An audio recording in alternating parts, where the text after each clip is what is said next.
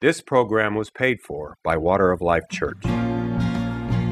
From Water of Life Ministries in Plano, Texas, the God of Abraham, Isaac, and Jacob is speaking through his servants to the world. He that hath ears to hear, let him hear what the Spirit of the Lord is saying today. Let us join Doyle, Davidson, and others of Water of Life, sowing the Word of God in spirit and in truth. Hello, I'm Doyle Davidson, servant and apostle of the Lord Jesus Christ, ministering globally to the body of Christ in Dallas, Fort Worth, Texas, sent by God to your house to declare unto you the gospel of the Lord Jesus Christ.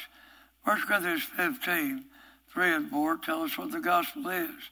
How that Jesus Christ died for our sins, according to Scripture. He was buried, and he rose again the third day, according to the Scripture.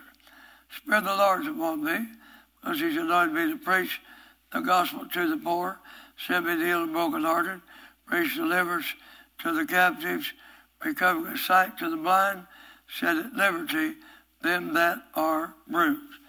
Amen. The word is neither even in your heart nor in your mouth, is a word of faith, which I preach. If you will confess with your mouth the Lord Jesus, and believe in your heart that God hath raised him from the dead, you shall be saved. With the heart man believeth unto righteousness, and with the mouth confession is made unto salvation. I'm not ashamed of the gospel of Christ. It is the power of God to salvation, everyone that believeth, to the Jew first, and also to the Greek. Therein is the righteousness of God revealed from faith to faith, as it is written, the just shall live by his faith. Thank God. I want to welcome everyone on live stream and Roku and other devices to this broadcast. Paul Peters, co-host to my left. Good morning, Paul. Good morning. And how are you today? Doing well. Well, you know, Water of Life is always moving forward. Back in the tough days, beginning in 04, through all of them, we never backed up. We fought. You couldn't see it, but I could. I could see progress every time, and we made progress. It was a wonderful thing to watch the Father, Jehovah, and his Son, the man Jesus Christ, at work in our lives. Thank God. Amen. A great, great blessing. So, in 09 and 10, I became aware, not me, but our staff, researchers, about ancestors that I knew nothing about. Since that time, they've developed more and more present to me through various avenues. And now, what I said in 08, the last Sunday of June, that my ancestors came to America so I could preach the gospel of Jesus Christ. Now, some of those distant cousins of those early ancestors have showed up. Sherry, Anthony, thank God. That's one name I've been told. I think there's a couple more, but I'm not going to speak because I don't know. But last week, on Saturday, we talked about Roger Williams. And I'd heard a lot about Roger Williams. But out of all of this, I can see that Roger Williams was a man of God that had a revelation of the order of the church. And it's amazing. He had a revelation of what had to come before the church would ever be put in order. he had a revelation of what had to come before God would build up Zion. That's Psalm 102. And that is a set time. It says that God will build up Zion. Roger Williams, who was not related to me at all, had that revelation, that perception of the God, of the church of Jesus Christ. What a blessing to talk with someone that is a descendant of Roger Williams. Today, we're going to talk about and I'll talk some, read about, what's his name? John Coggeshall. Coggeshall? Yes. And Chad Browne. Right. Right? Correct. All right, I'm going to let you read. If I feel led to make a comment, you know I will. All right. All right, Paul Peters, let's go. John Coggeshall was born about 1601 in Essex, England, to John and Anne Coggeshall. His father was referred to as John Coggeshall, so they were both John Coggeshall, junior and senior. Amen. And her will, and his mom's will, dated April 16th, 1645.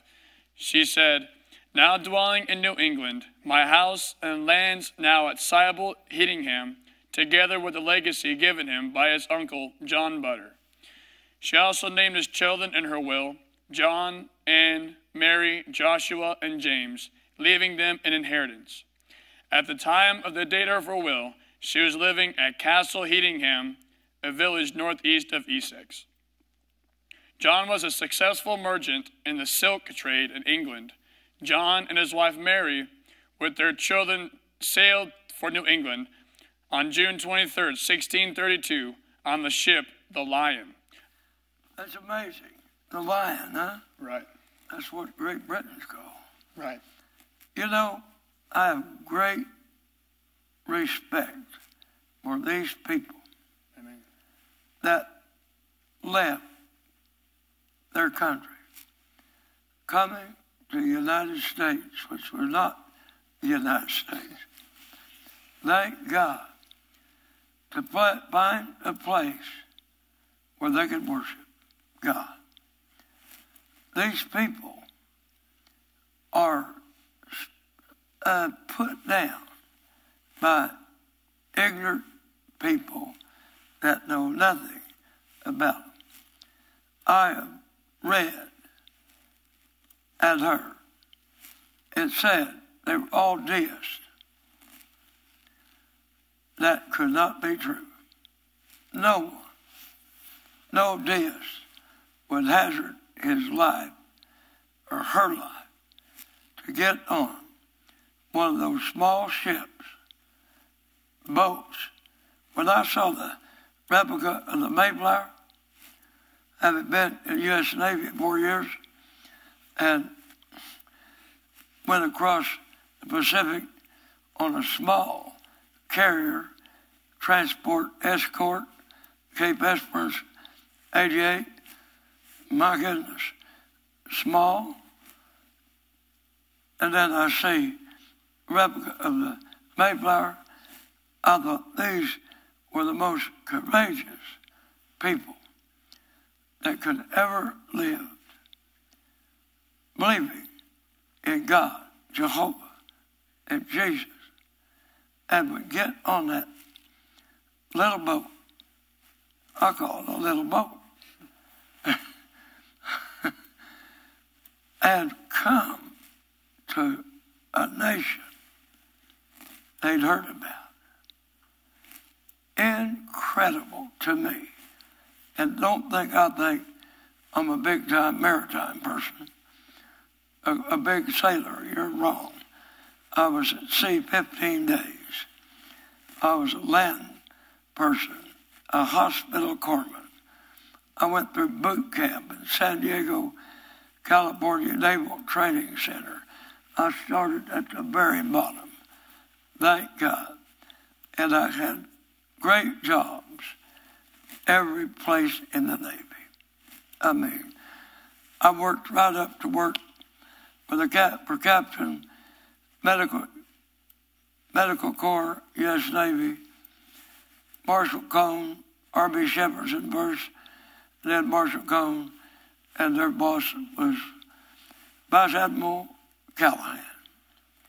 That's where I worked. What a blessing, but nothing compared to what I see from my ancestors that got on those boats and came over here because they trusted God. Paul? Amen. They came over here on the ship the Lion, arriving in Boston about 3 months later on Sunday, September 16th. 3 more children would be born in New England. They originally settled in Roxbury, where he became a free man and was elected as a member of the church at Roxbury. Roxbury was one of the several towns settled by the Winthrop fleet. Upon their arrival, 11 ships of about 1,000 Puritans, led by John Winthrop, came to New England during the summer of 1630. This group of Puritans formed the nucleus of the Massachusetts Bay Colony, of which John Winthrop became governor. The Massachusetts Bay Colony, probably by simply sheer numbers, absorbed the previous colonies, such as Salem and Plymouth, under their jurisdiction. They incorporated their strict religious beliefs into their system of government. May I say something? Sure. I'm reminded of Deborah, a prophetess, and she said to some person that he should go. He was a leader. He should go and do something. It's been years since I read this. And she said, well, I'll go with you. Well, he said, if you'll go with me. She said, I'll go with you, but you will get no honor out of this. Did you know that that group of people came 10 years after the Mayflower and after others, and they ended up not getting much honor? Right. Amen. Go ahead.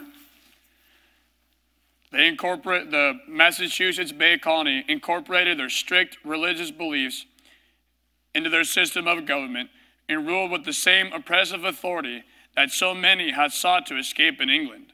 Many separatists who came for religious liberty fled or were driven from the Massachusetts colony's jurisdiction. The Coggeshalls later moved to Boston and became neighbors with William and Anne Hutchinson. John also became a supporter of Anne Hutchinson, who did not adhere to the religious doctrine of the Puritans and believed in a covenant of grace, not of works. The Hutchinsons were expelled from Massachusetts, as was John, not long after. That's interesting.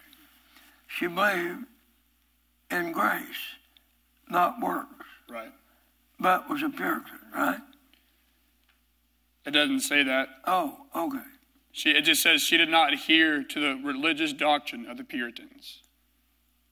Oh, thank you. But believed in a covenant of grace. Thank you for correcting me.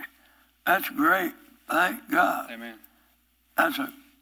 Listen, grace is, without grace, there's nothing. Without faith, it's impossible to please God. But grace and faith, man. Grace and faith work together. If there's no faith, grace won't do much. I really hit not a bump in the road.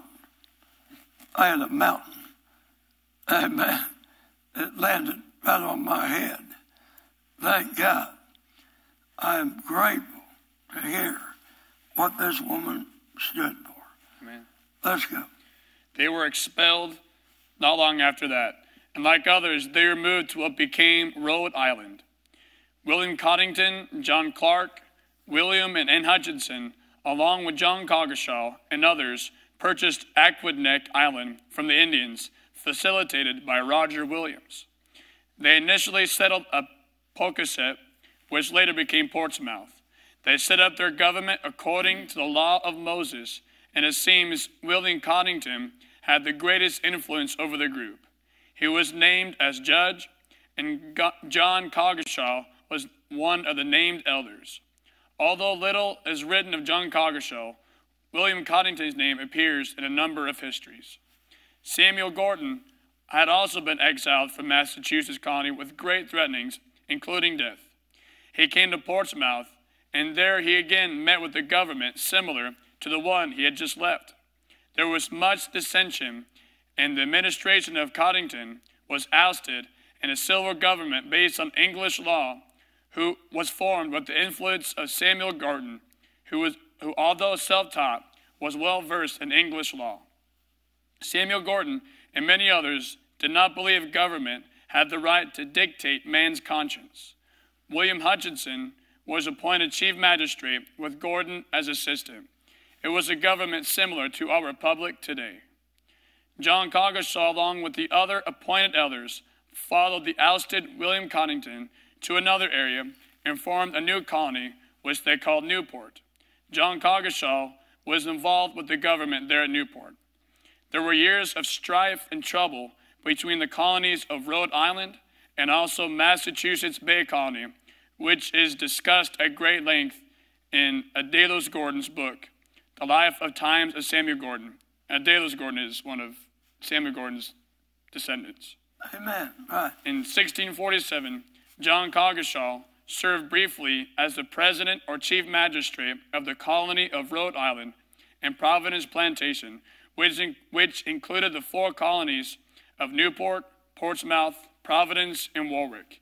He died while serving in that capacity on November 27, 1647. So he died pretty young, in his mid-40s. Amen.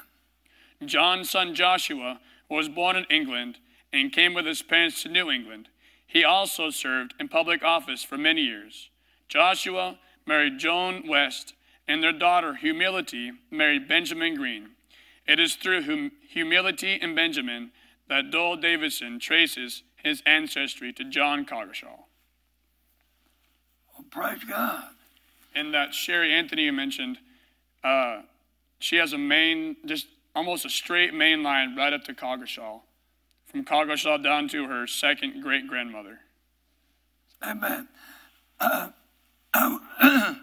will tell you, there's a tremendous resistance in the spirit to this.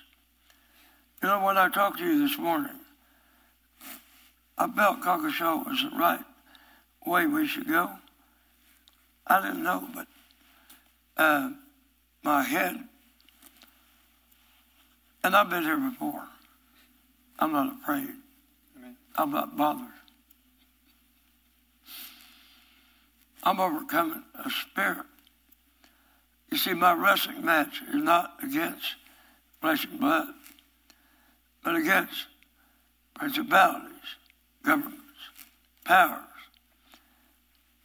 abilities, rulers of the darkness of this world. No, I think that's exousia, authorities.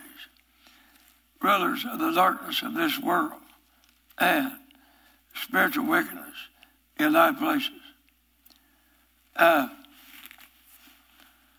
When I mentioned about the Hutchinson woman, what she stood for, I started engaging in a spirit that just moved. And I take great joy in this. I boast in glory in tribulation. I've learned to. 46 years of doing this. I didn't learn to run in tribulations, but to boast, glory. Romans chapter 5 talks about this. I think it'd be good if we went there. Okay. And I want to show you some words that I think I'm right on. I've looked at them for years, but I think I am. You can start Romans 5, verse 1. All right. Therefore, being justified by faith, we have peace with God through our Lord Jesus Christ, by whom also we have access by faith into this grace wherein we stand, and rejoice in hope of the glory of God. And not only so, but we glory in tribulations also. I think that word glory there means boast. I believe it does. Somebody look that up. I'll look it up. All right. I'll tell you, I've learned to boast. Boast in the Lord, not your flesh. But boast in the Lord and what He's done for the human race, what's in our hearts that believe. Amen. Thank God. Blessed be the day. Yes, it means in Strong's it says to boast. Boast, yeah. Isn't that amazing? You know what most people do? They get in tribulation. Oh, poor old me. No, boast in the Lord. What great things He's done for you. What great things He has done. I guess this is the right place. I didn't intend to do this. But at 3:30, about that, I woke up, was awake in my heart when I woke up, Scripture, that, thank God, that the words of thy mouth and the meditation of thy heart be acceptable unto thee, O Lord. And whoso glorifieth God, whoso offers praise, glorifieth me, and him that ordereth his conversation right, will I show the salvation of God. And I was there, awake, and meditating on Jesus, when those two scriptures appeared in my heart. Then I moved to them, and I was like as though the Lord, Jesus, and Jehovah were standing, which is silly to say, I guess, but they were observing my heart and what I was saying. And it was amazing to think about what was in my heart. So I just laid bare my heart to the Father and to Jesus. I held back nothing, absolutely nothing. I just a meditation. I've never done this. I've been at this 46 years, and I've never been like this. Thank God. And it was interesting. I went to things that were troubling. I went to a letter that Kathy D and I should write, and other things, just meditating. And everything was encouraging.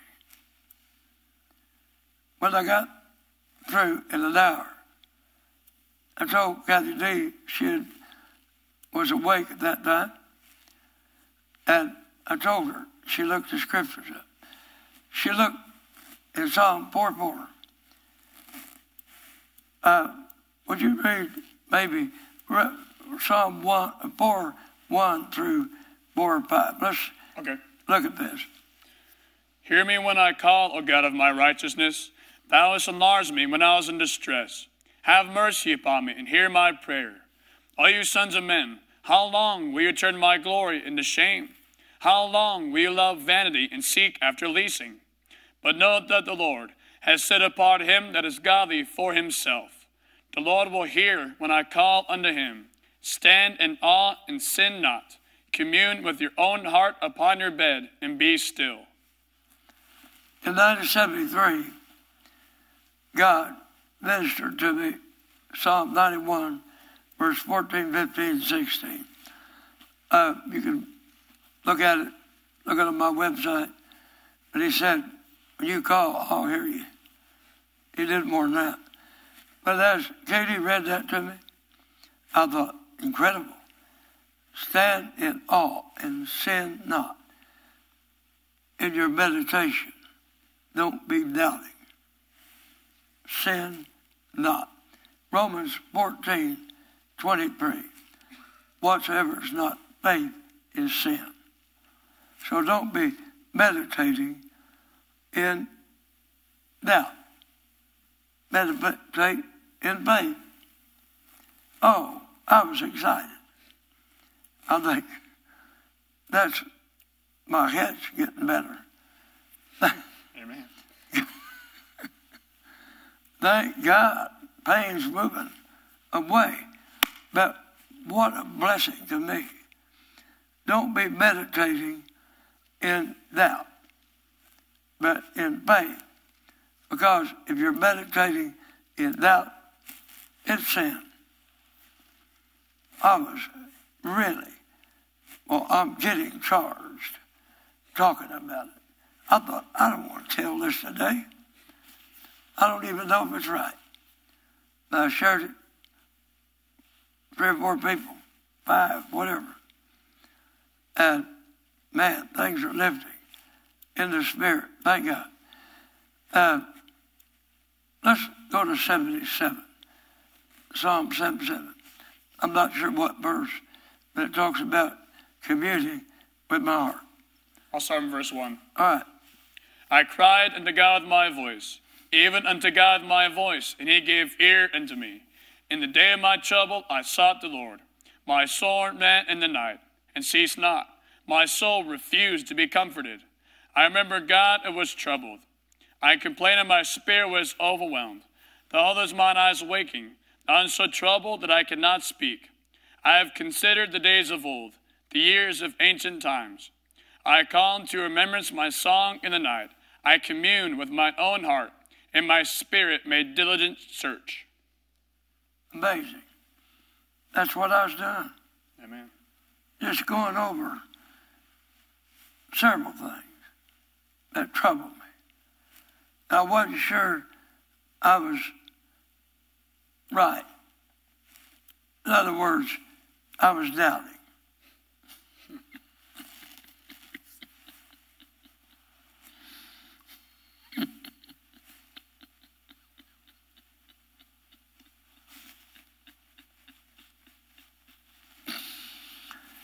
Amen. Mark 11:23. Would you read that? Sure will. Amen.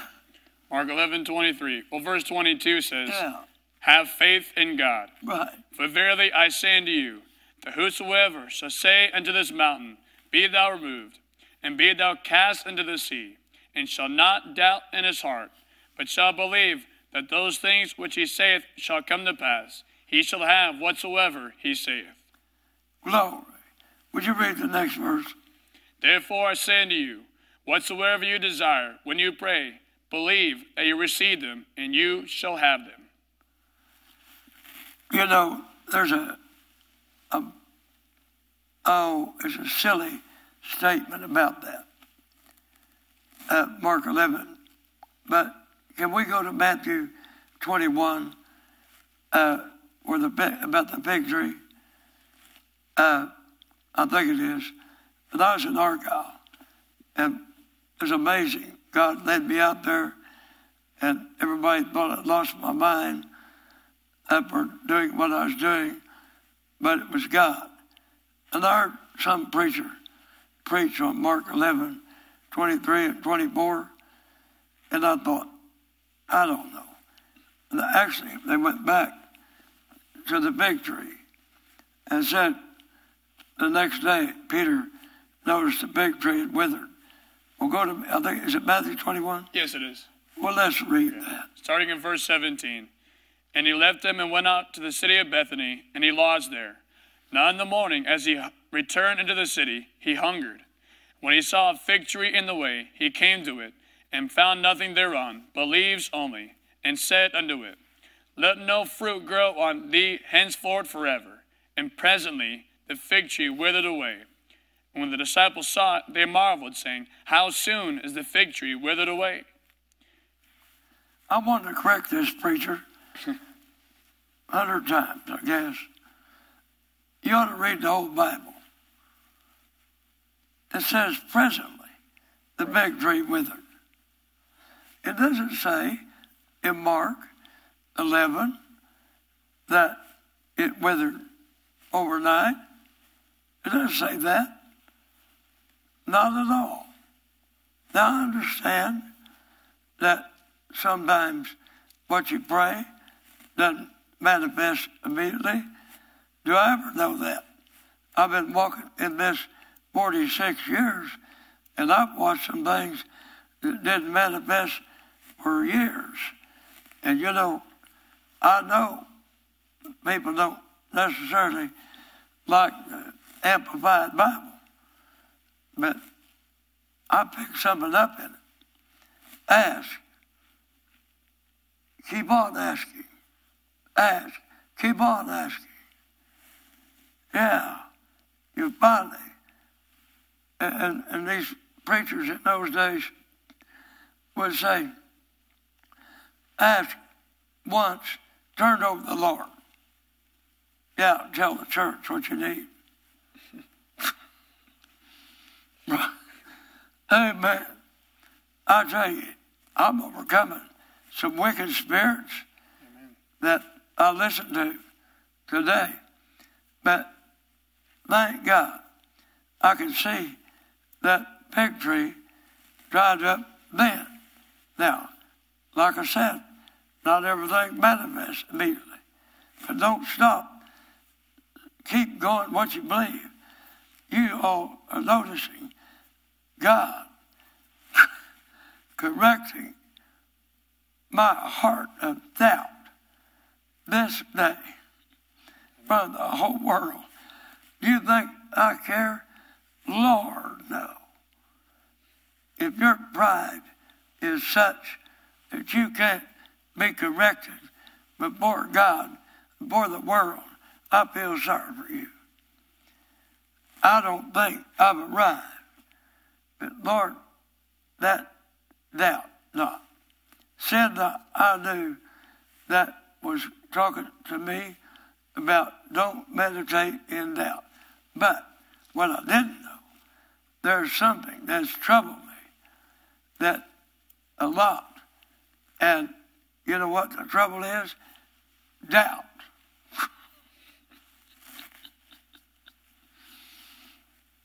Doubt. Well, good night, doubt. Glory. Let's go some other direction. What do you say? You want to go back to the Rhode Island people? Oh, yeah. Okay. Let's do it. We'll go on to Chad Browne. Right. Amen. Chad Browne came to New England with his wife, Elizabeth, and their young son, John, about 1638 in the ship Martin. They landed in Boston, but historians write that not long after, he was exiled from Massachusetts for conscience sake and moved to Providence Plantation, joining with Roger Williams and the 12 original settlers of Providence. He was one of the signers of the Providence Compact, the first civil compact of the colony, which addressed disputes among the early settlers of the colony and those who came later. He was considered an arbitrator of the early colony, and Roger Williams mentioned him in a letter. The truth is, Chad Browne, that wise and godly soul, now with God, with myself, brought the remaining aftercomers in the first 12 to a oneness by arbitration. Browne was also appointed to a committee as a surveyor to list the town lots and the meadows allotted to them, and also served on the committee to resolve boundary disputes between Pawtuxet and Providence. Later, while Roger Williams was in England obtaining an official charter for the colony, he served on a committee determining the governance of the colony. When Roger Williams separated himself from the Providence Church, Chad Browne became the minister and remained as such until his death, which has been stated as about 1665. He was buried on his own lot in Providence, but his and his wife's remains were removed to the North Burial Ground in 1792. It is believed Chad and Elizabeth had 7 children, and Brown University is named after his descendant, Nicholas Brown Jr., and is situated on part of the lot where Chad Browne lived. Doyle Davidson and David Caspright traced their lineage to Chad Browne through his son John, who married Mary Holmes. Thank God. I'm really encouraged. I hate doubt. I hate it. That's the worst thing you can do is doubt. I've been troubled, but I didn't know why.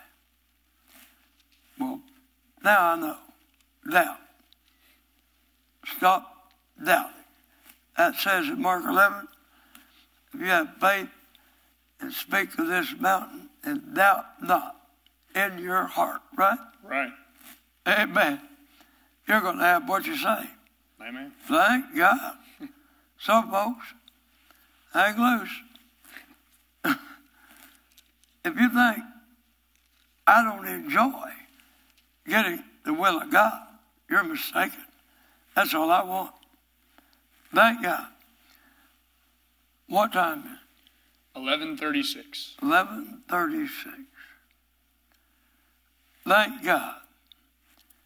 Thank God. Thank God. I want a song done by a friend of mine. The Wings of a Dove. Chico holiday. Amen.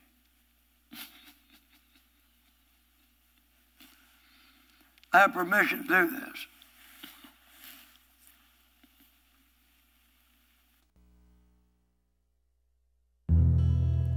When trouble surrounds us, when evil comes, the body grows weak, the spirit grows numb. When these things beset us, He doesn't forget us. He sends down His love on the wings of a dove, on the wings of a snow white dove. He sends His pure, sweet love, a sign from above, on the wings of a dove. When Noah had drifted on the flood many days, he searched for land in various ways. Troubles he had some, but it wasn't forgotten. God sent down His love on the wings of a dove, on the wings of a snow white dove. He sends His pure, sweet love, a sign from above, on the wings of a dove. When my Jesus went down to the river that day, He was baptized in the usual way.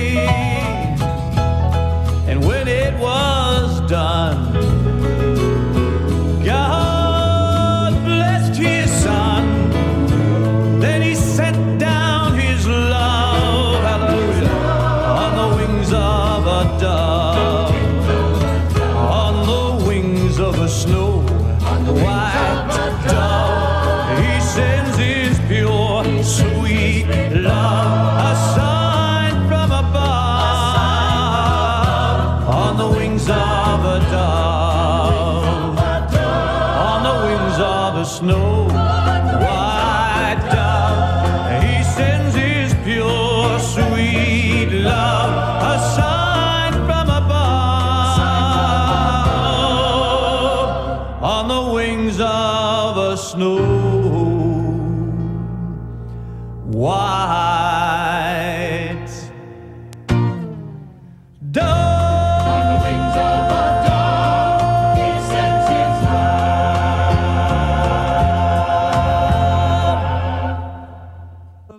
Chico been ministered twice in this church back in the 80s. I met him, good friend. I want to say this about doubt. You can have faith and doubt.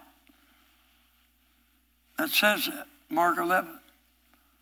I've got faith in a lot of things. And obviously, I had doubt in something. And God said, good place to get it out, Doyle. Thank you, Father. Thank you, Jesus. Paul's got a word from God.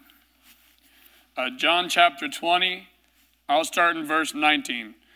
Then the same day at evening, being the first day of the week, when the doors were shut, where the disciples were assembled for fear of the Jews, came Jesus and stood in the midst and saith unto them, Peace be unto you. When he had so said, he showed unto them his hands and his side. Then were the disciples glad when they saw the Lord.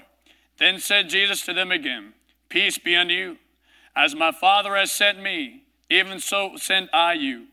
When he had said this, he breathed on them and saith, Receive you the Holy Ghost. Whosoever sins you remit, they were remitted unto them. Whosoever sins you retain, they are retained.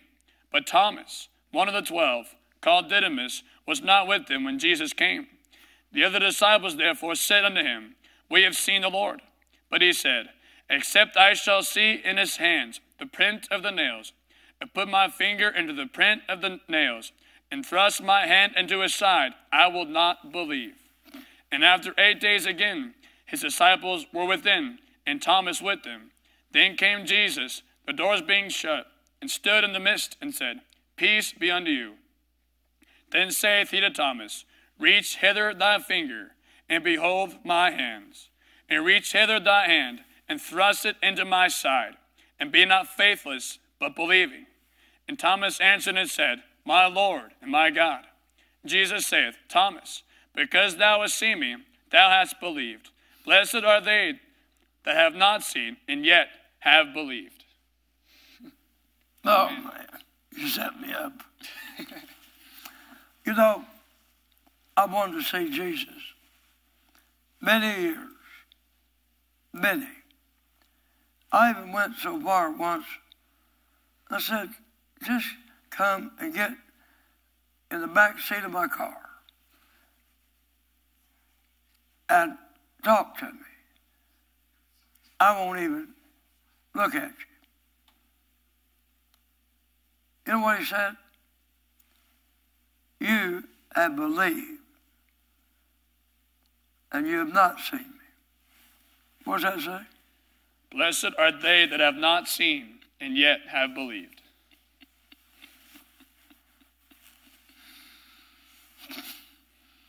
Well, thank God. I'm working on it, Lord, or you are. You know, I was raised in religion, John Wesley Methodism. And they acknowledged what John Wesley taught. They didn't say so. They acknowledged it. A lot of people say it, but they don't even acknowledge it. I'm not saying the people I went to church with believed it. I'm saying they acknowledged it to be true. But I heard people say, well, it's okay to doubt. Thomas did. No, it's not. I hate that. No, it's not all right to doubt. Repent of that now. Repent of doubt now. I have a friend that said once something to me, I said something to her about unbelief. I said, I hate unbelief. Now, maybe took a step and I said, and I hate mine too. Thank God, I do. I hate that stuff. There's nothing worse than doubt and unbelief. Nothing. It's wicked. Real wicked. Thank God. Well, my head's much improved and my heart is moving forward. Amen. What time is it? 11:45. You got anything else? No, I do not. You did well. Amen. Well, I'll just say that there's a common phrase, don't be a doubting Thomas. Yeah, that's right. It comes right from here, from John 20. Yeah, that's right. Glory. Yeah, and the other, it's okay to doubt. Right. Glory. Well, there's no other name under heaven whereby one must be saved but Jesus Christ of Nazareth. No other name under heaven whereby one must be saved but Jesus Christ of Nazareth. Be born again. Be one with the Lord. Thank God. Be delivered. Thank God. Be saved. Receive Christ into your heart. God has put faith in your heart to be saved. No question about it. Just say the name Jesus after me. You'll be born again, be saved. Take up your cross daily and follow Jesus. Jesus, Jesus, Jesus, Jesus, Jesus, Jesus, Jesus, Jesus, Jesus, Jesus, Jesus, Jesus, Jesus. Jesus. God bless. We invite you to visit Water of Life Church at 1621 18th Street in Plano, Texas.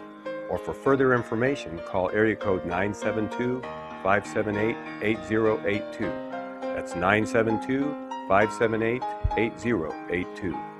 Or write Doyle Davidson, Post Office Box 861327, Plano, Texas 75086. That's Doyle Davidson, Post Office Box 861327, Plano, Texas 75086. This program was paid for by Water of Life Church.